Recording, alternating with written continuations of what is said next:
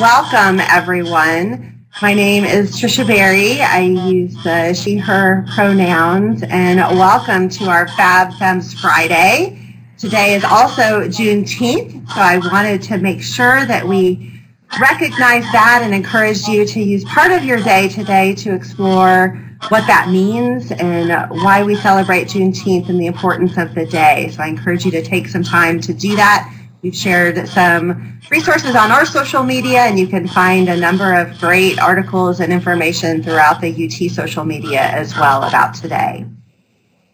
Today is our FabFems Friday focus on biomedical engineering, and I'm super excited that we have a fabulous array of panelists to join you today. My name is Trisha Berry. I am the director of the Women in Engineering program, your host for our FabFems Friday. And we have a fabulous lineup throughout June and July, so I hope you continue to join us each Friday. So today what we're going to do is we're going to have a facilitated panel. We have 5 fabulous panelists with us, and we're also going to be taking questions from the audience. So please use that Q&A pod that you see to be able to ask questions, hit the little talk bubble button to submit those, and we'll answer those towards the end of our time. Yes, I'm on a call. I think we now have your destiny. We also will have, again, plenty of time for you to ask questions, and we'll follow up afterwards with any questions that we are unable to answer through frequently asked questions on our YouTube channel and other means. So stay tuned for that, so please ask away.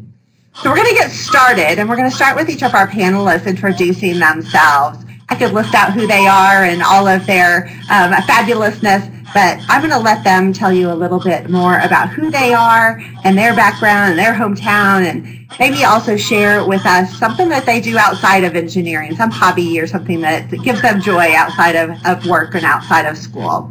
So with that, I'm going to turn it over to Erin to start. All right. Hello, I'm Erin Lynn. I currently live in Pflugerville, Texas. I grew up in St. Louis, Missouri. I'm an alum of UT. I have worked for GE Healthcare for 10 years now, doing supply chain and service. Outside of work, mostly spend time with my family. So I've got a husband and a 2-year-old son and a Labradoodle. So husband and dog are here, so if you hear them, see them, don't be surprised. But then other than that, I enjoy also exercise class. I love bar and yoga and all that stuff. Awesome. Thank you. Jazz, let's go to you. Hello everybody, I am Jazz, a 3rd year BME student. I am from Dallas, Texas, and my favorite hobby is... I bet a lot can relate with you right now on that as well. Sammy, let's hear from you. Hi, I'm going to be a senior this upcoming year. I am actually from Pflugerville, Texas. I went to high school there. And outside of engineering, I used to like going to live music shows, but I can't really do that much anymore.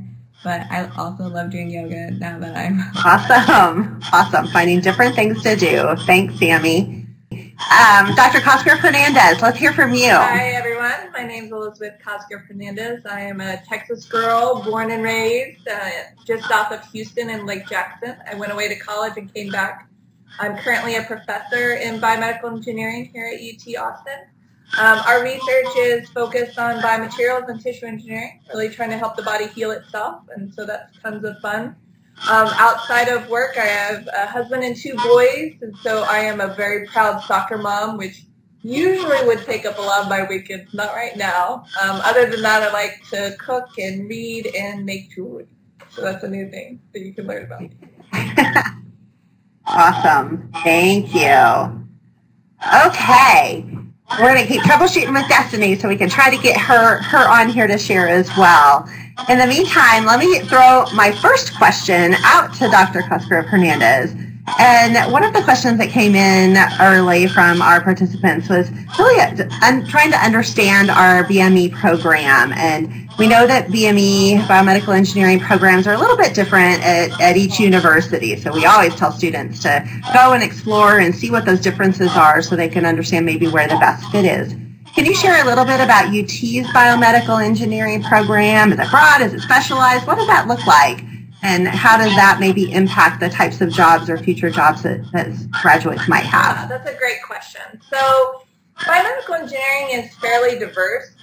So there's a lot of different kinds of research that goes on in biomedical engineering. And so pretty much all departments have some aspects of each of them, and then different parts have more prominence depending on who the researchers are there. So kind of very broadly, there's like biomaterials and tissue engineering, which is what I do. There's instrumentation, for example. This would be things like making or designing new ways to do better imaging or diagnostics. And then there's biomechanics, so really understanding the biomechanical forces, like how strong things are, how tissues interact with things. And then kind of broadly across those is new approaches, so computational modeling. So UT has traditionally and is currently very strong in biomaterials and tissue engineering, and with the Odin Institute, we're very, very strong in the computational aspect of that. We also have a lot of strength in imaging and diagnostics as well. We have some very exciting work in biomechanics. It's focused more in the cardiovascular biomechanics. We don't have as much orthopedic. So the other way we could talk about things are, instead of what kind of research, is what kind of disease or body aspect that we're focusing on. UT is also very strong in cardiovascular, whereas we don't have as much in orthopedic in biomedical engineering. So our mechanical engineering department has a great prosthetics program. So we interface with them periodically as well. So those are generally what I would say is our research areas. I would say kind of more broadly, UT does a great job of having research and faculty that are doing research that is both translational, so actually getting into the clinic, but also fundamental, like really understanding the basic principles of biology, physiology, the body, and how we design. So we actually marry those really, really well. And so different departments will also be skewed on that spectrum as well, translational to fundamental. We tend to marry it really well at UT, so we have a number of faculty that have things in the clinic currently or are very application focused, but we also have faculty that do very fundamental aspects. So that's really great. The other thing I would comment on is the partnership with Dell Medical. So with the medical school, our medical school is fairly new, so one of the things you also look at is biomedical engineering programs, like what's their affiliation with the medical school. We all almost always have an affiliation, but how close that is. We are very well tied to Dell Medical and continue to build partnerships between those. So I think those would be the key points I would. Oh, and I didn't say this. Okay, cancer as well is one of our big focuses. Cancer and brain health are our big initiative focuses in addition to the cardiovascular. Awesome. Thank you. Thank you. And I'm sure we'll have some additional questions that come your way about all of that as we go along. So again, participants, feel free to answer questions in the Q&A pod there, and we'll get those responded. Erin, let me come to you now. Since we just heard a little bit about what biomedical engineering is all about, what are some of those career options that you can have when you get that degree in biomedical engineering? Maybe talk about your job a little bit. What does that look like? Maybe internships and other things that some of your peers have had to opt to do. Help us understand that space a little more. Sure. At least when I was in school, a lot of it, there was kind of three main paths. You go on to the medical school or something similar path, go further into kind of research, onto a PhD sort of path, and then go into industry, go work for a company. And so I went straight into industry, working for GE Healthcare for my whole career. So if you don't know, GE Healthcare makes imaging devices, medical devices. So they make CT, MRI, X-ray, as well as smaller monitoring devices, so patient monitors and ventilators, which you'll hear a lot in the news right now regarding the COVID-19. So, in terms of jobs, I'm most familiar with industry. And so if you think about it, you can always kind of research a little bit. Med tech companies, medical device companies. There's really big corporations like where I work, GE Healthcare, or organizations like Medtronic or Johnson & Johnson, that they have big portfolios, lots of folks working in different areas of product life cycle. There's also a lot more smaller startup companies. There's a lot of them in Austin. So that's going to be different. You might find yourself in a different sort of role because those are a smaller company.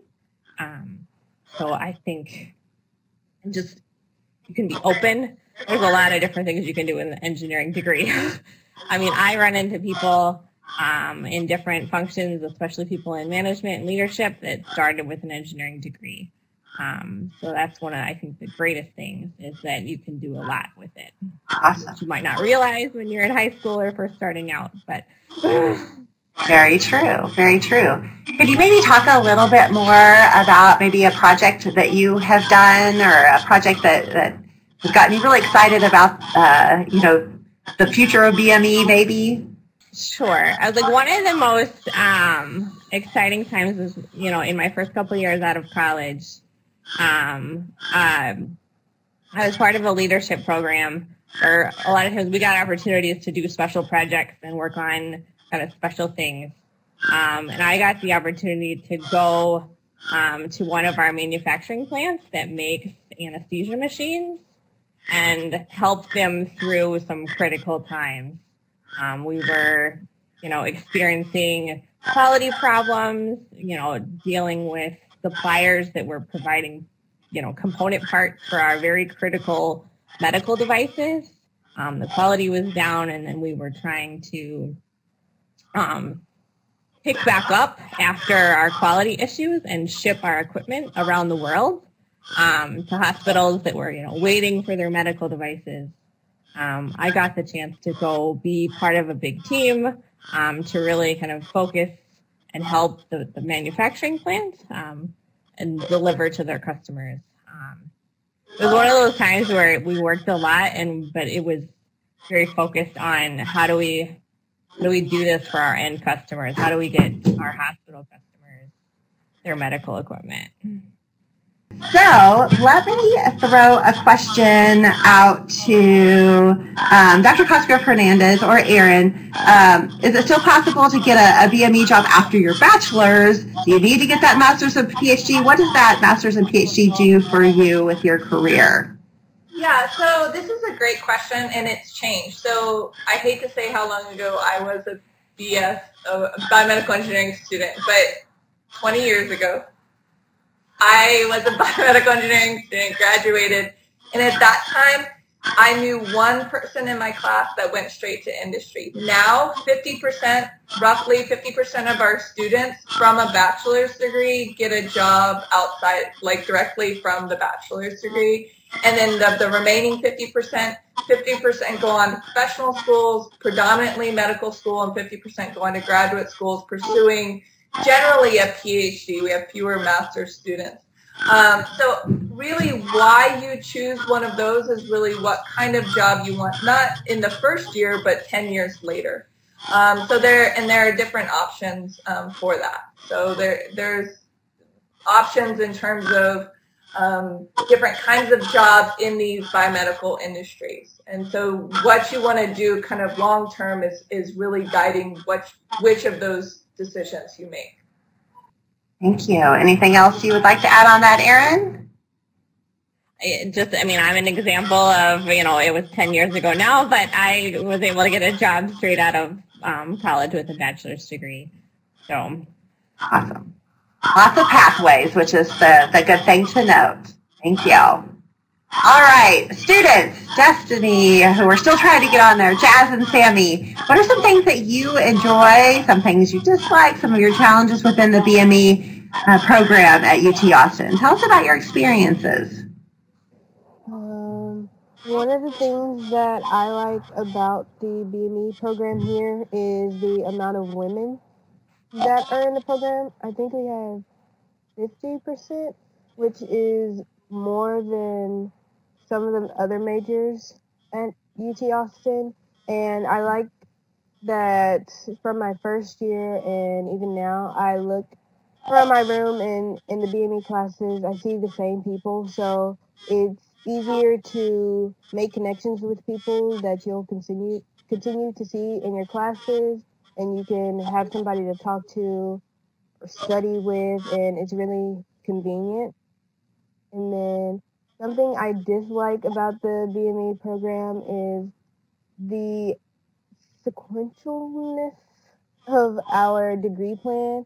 So basically, a lot of our classes have prereqs that you have to meet or co-reqs, and it's very like strict almost. So if you do miss an opportunity to take a class, then it can set you back a year, which is kind of scary, I guess, to say the least.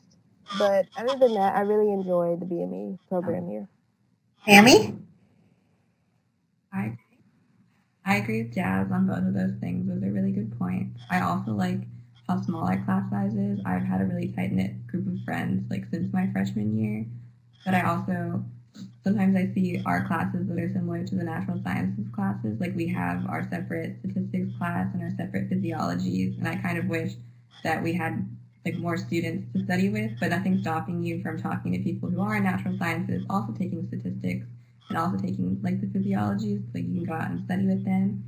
And then another good but bad thing is some people were talking in the Padlet about how we learn like bits and pieces of different things. BME is very interdisciplinary, and I would say that it's really interesting to learn all of these things, but sometimes that can get challenging, just juggling all of the different things that we're learning. But in the end, it's definitely very beneficial for all of us. Awesome. Thank you. Well, let's keep with our students here. We know that the engineering design process and the engineering world is full of challenges and failures. That's what helps us create better and better solutions to the challenges that are out there and to products that are out there. Can you talk a little bit about maybe some challenges or failures that you've experienced in your engineering work or school, or maybe times when you felt like you didn't belong, and what did you do to work through that? One of the things you can go. When I first joined UT, I think I was less motivated. It kind of like senioritis might have bled in a little to whenever I first started college. And then even in the beginning, I wasn't doing very well in my calculus class, which was kind of crazy to me because in high school that was like my favorite class. But I was doing pretty poorly because I wasn't studying as well as I should have. And at one point I had like a 40 in the class, and I even got like an academic note that was like, oh, you should think about dropping this class. But at that point, that ended up like pushing me to be more motivated, and I was like, no, I'm not going to drop this class. I'm going to end up like studying more. And in the end, I did end up like with a B, so that was pretty nice. And then in terms of engineering, sometimes I felt behind with my like coding experience, especially in the beginning with the intro to BME computing. There was, I think, mainly the guys in our major. Personally for me, I felt they had more of the coding experience. Some of them would be like, oh, I've been coding since like elementary school. And to me, I didn't have really any coding experience, so that at first was scary. But I just learned that I just had to like motivate myself to learn, and that I could use like find help from my peers in order to get better at coding. And it was really great to push myself and know that I could do it. I had a similar experience in my coding class. I came in with no coding experience, and I remember in our first lab, everybody was working on our assignment, and there were some people finishing like so quickly, and I was just sitting there confused, wondering how are they doing this. But eventually, I started talking to different people in the class and trying to get better and not letting myself get down about not having the coding experience, because that didn't get me anywhere. And then also when I first came in to UT, I wasn't the best at studying, and so I failed my first test here, and I was just so confused because I thought I had studied enough. I got down on myself, but I ended up talking to upperclassmen, who have previously taken the class that I was taking. It was Chem 302. And asking them about what they did to do well in the class, and I ended up getting like finding my professor's old website. It was like some of his lecture notes and previously released tests, and I used those to study, and that helped me improve in the class. Awesome. So I think, what I heard between both of you, and I don't know that you said it explicitly, but you talked about that community of support, right? You sought out others to have these conversations with, to understand that you weren't alone. And while maybe in the moment you felt like, oh my goodness, this is, all me. I don't know what I'm doing. There are others out there who also have felt like that. And not everyone comes in with the same learning, with the same experiences. And I will also throw out there, just from a data standpoint, we know that our women perform really well in the School of Engineering. And you hear the guys boasting oftentimes of how easy it was, how great I did, I aced that test. And the GPA of our women tells a very different story of how our women are performing compared to our men. Our women do really well academically and oftentimes have a GPA that's a little bit higher than that of the guys. So don't take that to heart. They may have said it's easy because that's what they feel like they need to say, but internally they may have been struggling just as much as you, if not more. And understanding and having those conversations with others in a community can help you start to understand that, hey, this is part of it. We have to figure out how to learn differently in college. We have to figure out how to study differently. It's not the same as high school. And using those resources on campus and using each other to figure that out is really helpful. So thank you both for sharing that.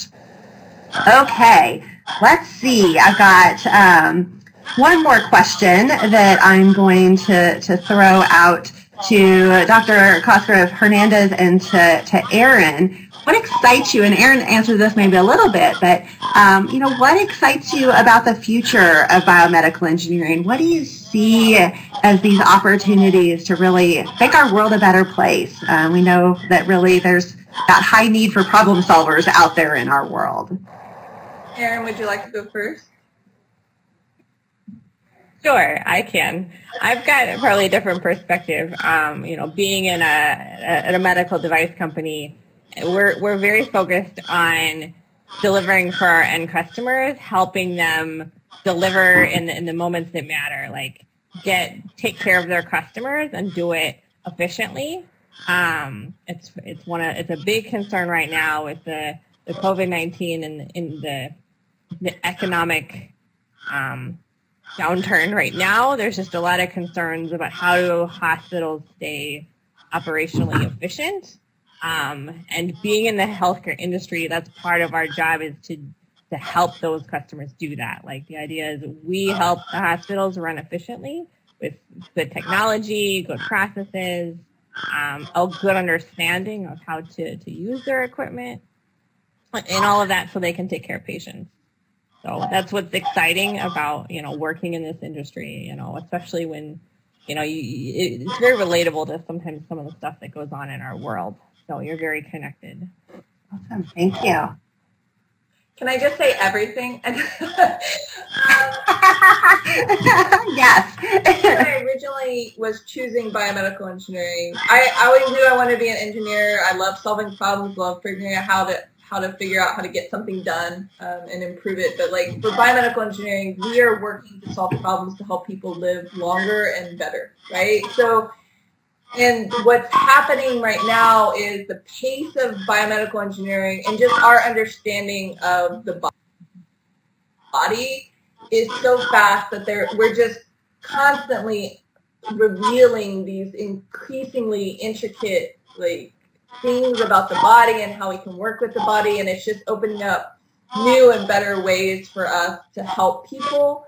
And that's exciting and stimulating in terms of the engineering, and fascinating in terms of how the body works. We've been studying the body since, for eons, and we're still uncovering how things work. And as devastating as COVID is, it is amazing what people are discovering and implementing and repurposing and figuring out the research going on now is not just going to affect how COVID is, but it's going to affect healthcare for decades, and this concentrated effort is really just going to advance. And it's just really exciting to be part of that on a day-to-day basis and helping train students who are going to go out and make such a difference in people's lives. And I think that's, to me, that's always what's been fascinating and impactful about biomedical engineering. Awesome. So given that we're talking a little bit about the future, one of the questions came in that, Daz and Sammy, what are you planning to do? What does your future look like at the moment, knowing that it may change a lot of times between now and graduation?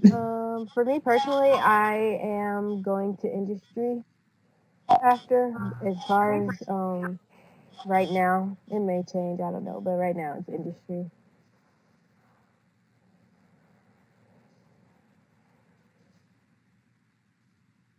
I am currently working on, I want to go to physician's assistant school, and I'll be applying for that in the spring, and hopefully that's what I get into. And at first, I wasn't sure. At first, I was thinking industry, and then my plans had changed around my sophomore year, so it's fine to change your mind.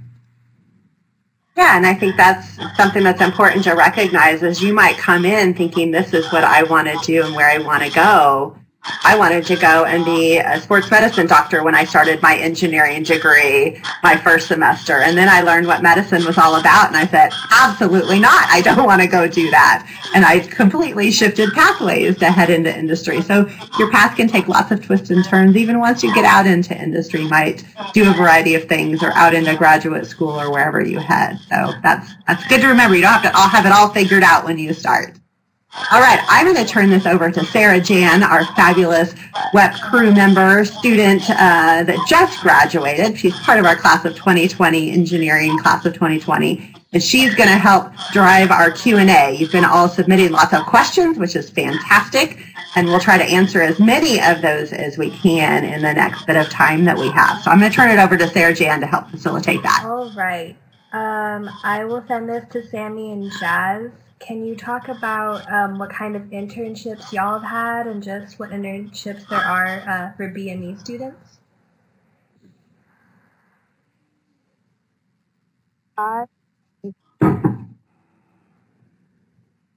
Personally, I didn't participate in internships, but I was working as a medical assistant for preparation for physician's assistant school. So I was working at like a clinic on the weekends, and then personally I do know friends who have had internships, and some have had them at Austin, like small Austin companies, and I know other people who have gone to like Genentech in the Bay Area. I personally haven't had an internship, but I know some people that have gotten one, and I think it was like a quality control. I'm not too sure about what they were doing.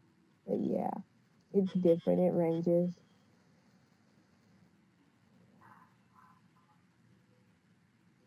Yeah, there's lots of opportunities depending on what your interests are, and our Engineering Career Assistance Center is there to help connect you with those opportunities. They bring in 500 plus companies each year to interview our students and recruit our students.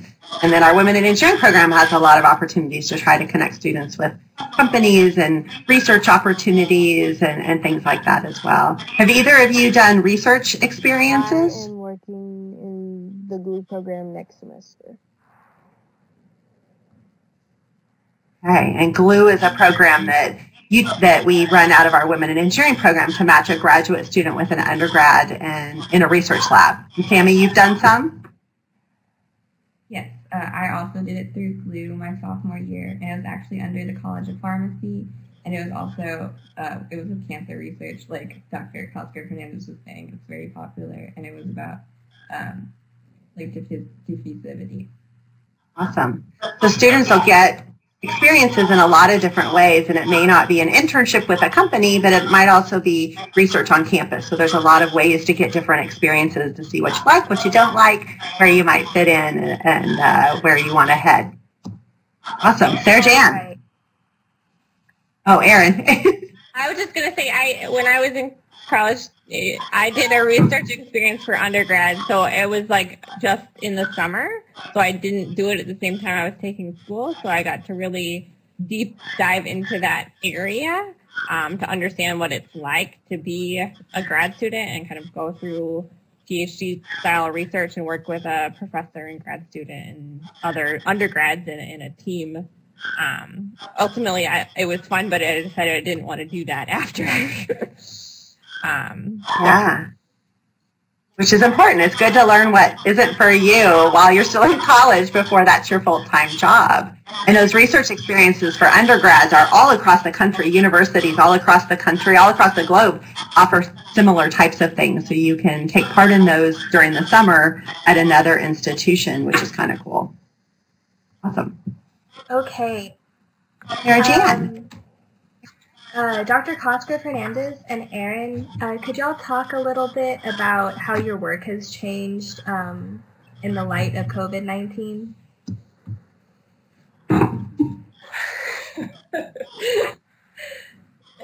Yeah. So in March, UT shut down all research activities in the lab, and for non-COVID related research. So my lab doesn't do COVID related research, so we were working remotely.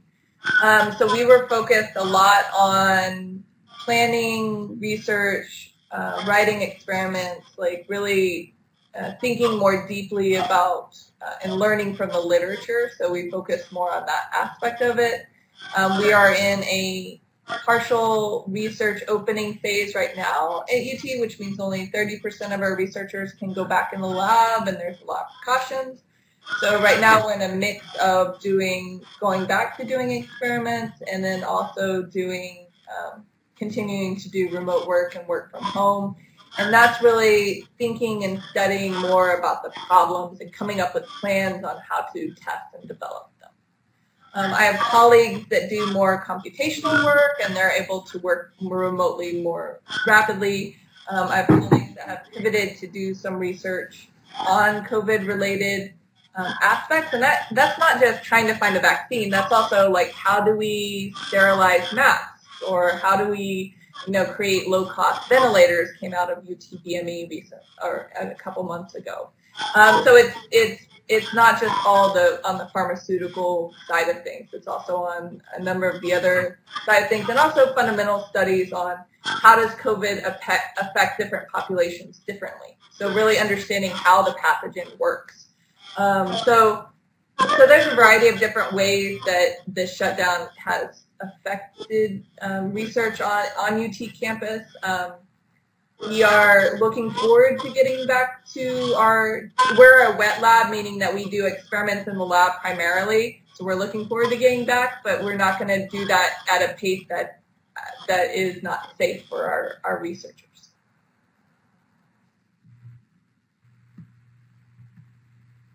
I'll go. So I actually always work from home. If you can't see, this is my home office, and so it's all set up. It's always been like that. But it definitely a big change. A lot of my colleagues work in our headquarters in Wisconsin in the office, and I work with a lot of people in the field as well.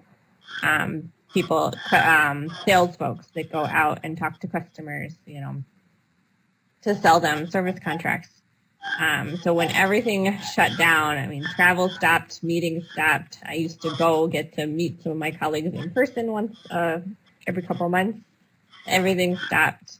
And a big change for everybody personally. A lot of us are parents. A lot of us, our kids were suddenly at home with us. So, a lot changed, I think, in just the personal aspect, actually. Like, we'd get on calls and meetings, and the first thing everybody'd say, how's everybody doing? Like, everybody okay? So it's been an adjustment. Even though the work itself for me, I do it from home, but it's a different mindset. We get reminded, there's the other aspect of those that are out in the field. We have, like I said, salespeople and field engineers that go on site, and some of them, had to continue to go on site. And so just hearing, some of the precautions that are needed and the work that's done, they're kind of frontline employees too. And so me and my role, a lot of my team, we're supporting them. So it's really just learning to be empathetic and one of the biggest changes. So. Thanks. So we've gotten a lot of questions about coding and programming. So Sammy and Jazz, can y'all talk about the coding language y'all used at UT, and if you recommend these students to take any classes in high school like coding? When I started for the intro to computing class, I know we were doing like lower level languages. We were using something called LC3, but I know that it's changed since then, and I think Jazz can talk about that, where I believe now you'll start out with Python. And then for high school, I definitely would suggest, if you're able to do like a computer science class or to do an engineering course. I know personally we had those at our high school, but actually not a lot of girls took them. I personally was doing more of like the medical classes, which I enjoyed. So far at UT, we've used Python, C++, and that was in our intro to computing class. And then I just took my MATLAB class, and when I was in statistics, we were working in R. And as far as what to take in high school, I honestly don't know. I guess I would recommend a computer science class like Sammy did. We didn't have that at my high school, so I was actually kind of surprised when I met so many people that came in who had taken classes like that in high school.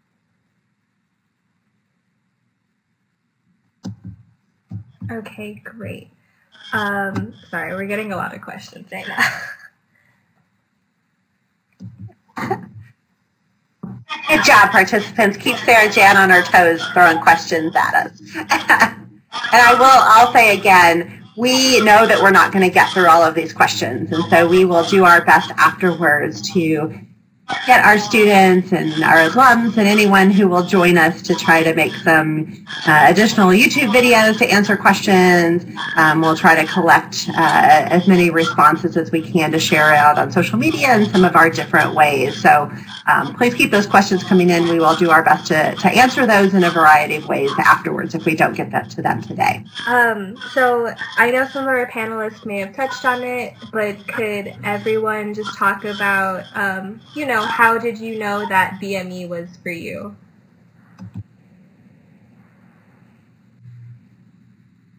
Erin, you want to start? Sorry, I put you on the spot. Sure. I mean, it's a weird answer, because I think when I was in high school and first starting, it was kind of that interest in the human body and biology and chemistry, and just again of how the body works. It's interesting because I don't do anything with that now. It's kind of led me in a completely different direction. But, something, I knew I wanted to do something, engineering, kind of technical, use my intelligence, use that, those skills in math and science. So. Awesome. Thank you. Jazz, what about you? I went to a web camp before my senior year, and that's what helped me choose my major. I knew I wanted to do engineering, but I didn't know which one I specifically wanted to do. But I've always been fascinated with the human body and learning more about it. So I decided that biomedical engineering was the one for me, and so far, I do not regret my decision.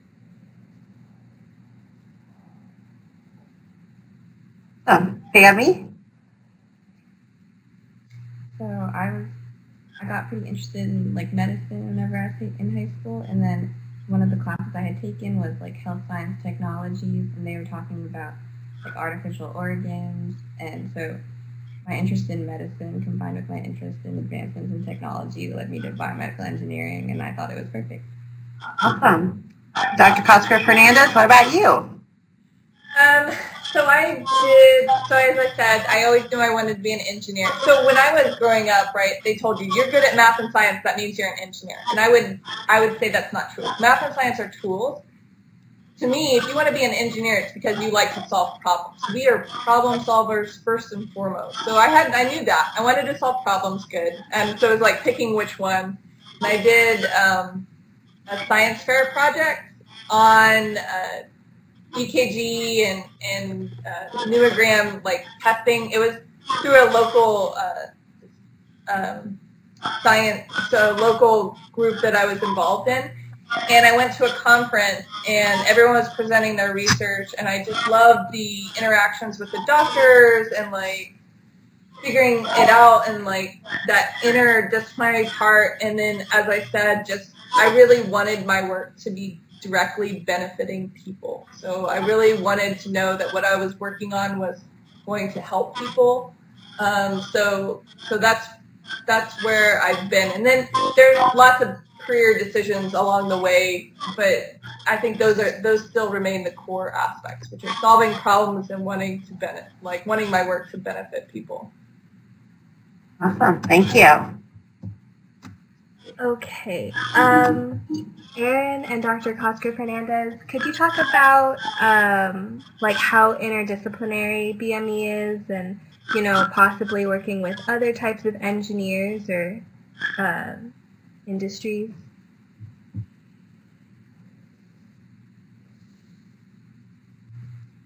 So BME came from a bunch of different engineering, right? So there was always biomedical research. It was just housed in other engineering departments, right? So our prosthetics people come from mechanical engineering. A lot of the biomaterials came from chemical engineering. A lot of our imaging and diagnostics came from electrical engineering. And so we are incredibly interdisciplinary with the other engineering. And then a lot of what we do is founded in chemistry and biology and physiology. And so we interface with everything from basic scientists to other engineers, and then we interface with clinicians a lot. So you really have to be able to speak everyone's language, and you're the one interpreting it. So I'm talking to a doctor, and he's telling me what he wants, or she's telling me what she wants, and I'm translating that into engineering, right? Engineering problems. So, and then what I'm doing is then I'm looking at what do I need to do to solve that engineering problem, and I maybe have to go then translate that engineering problem to a chemist and tell it to them in their language. So we really have to speak a lot of languages, but I think it's just really exciting to be able to interact with such a diversity of way people think and the tools that they have, so it's very empowering. It's interesting that you talk about having to translate from different groups. I feel like I actually do a lot of the same with different groups, but it's a similar aspect. I guess an example, I'm kind of working with some engineering teams that are releasing a new UPS, an uninterruptible power supply for a CT scanner. And they're very focused on the, electrical, the qualification, making sure it works with the CT scanner. And my role is in service, to make sure that we can then provide service to hospitals. And we use a network of vendors, not our own field engineers. So I'm working to kind of translate a lot of like the engineering specifications and what they're working through with FDA and EHS compliance, and also helping them see the service side of once it's at a hospital with a CT and it needs service, are we going to be able to do that? It's a different dynamic.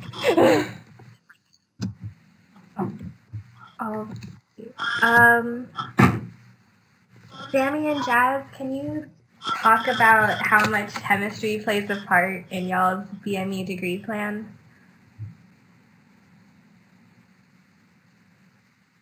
Yeah, so we'll take a few chemistry classes. We'll definitely take like intro chemistry, which is really interesting, and that's you'll most likely take that your freshman year, or some people test out of it with their AP class, with their AP credit. And then we also have to take organic chemistry, and both the chemistry lab and the organic chemistry lab. And some people choose to take organic chemistry too, and that, I believe it does count towards one of the technical electives for one of the BME tracks, but not everyone does that. And we also take biochemistry, but that's it, I think. It's like 4 classes and 2 labs.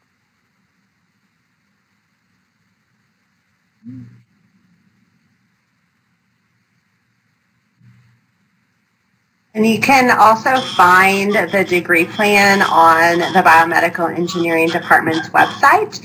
That's a great thing to go and explore for those of you future students who are trying to figure out what BME is all about or what other majors are all about. You can go on the department website, look at that degree plan and see the types of classes that you take, the electives that are possible, the different tracks that are possible.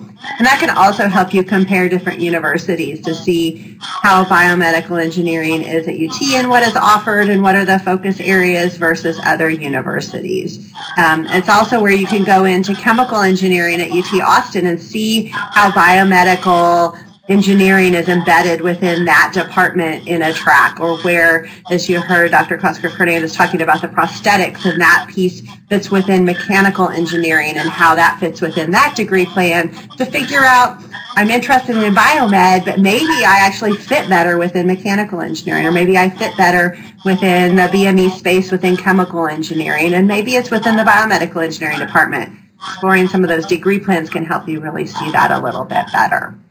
Can I follow up on that? So, yeah, please.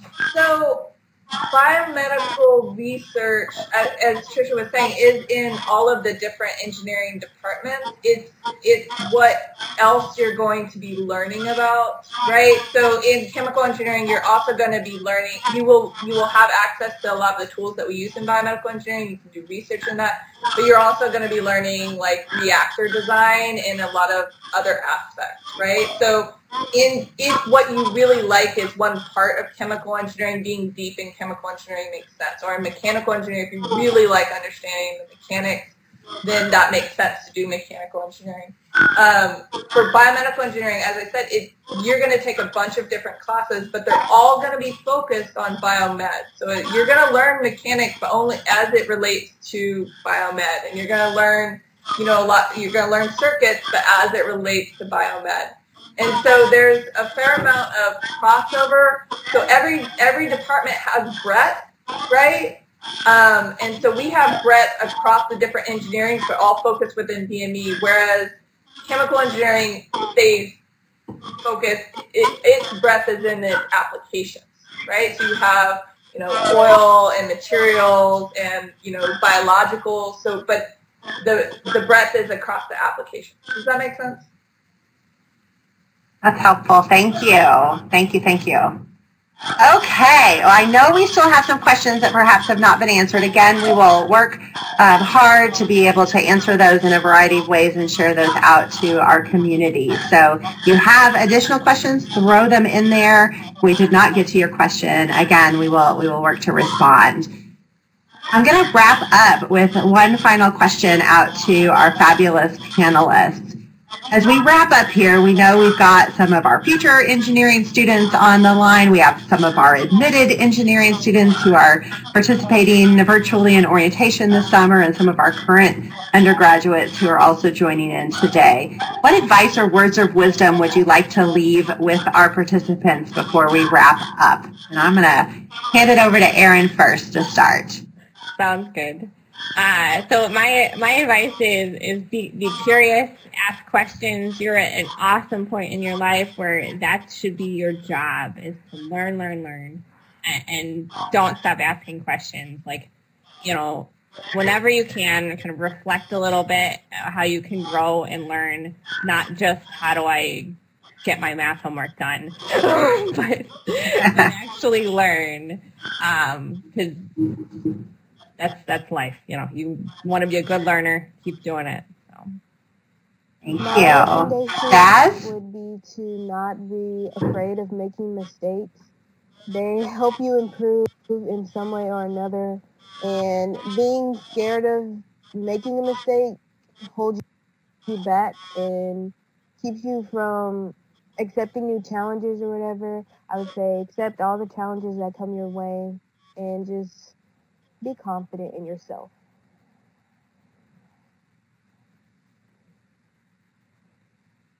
Thank you. Sammy? Mine will be a little similar to Jazz's, but I would say that no matter what, just hang in there, and that remind yourself it's okay to fail, it's okay to change paths, and no matter what, you can get through it, and it'll be great to learn and grow. Yeah. Dr. Cosgrove Fernandez? All of those things, yes. So I just reiterate a couple, which is this is a time for you to explore. So not just prepare. Like engineers tend to be very task oriented, so we're like, I got to get these courses done, and you like get your head down, you get it done. And you don't stop and think, is this where I want to be? Is this what I want to do? And so taking the opportunity, as Erin said, to ask questions of everyone around you, to learn and explore and reflect on your path. And as was also said, like, it is not a failure to change paths.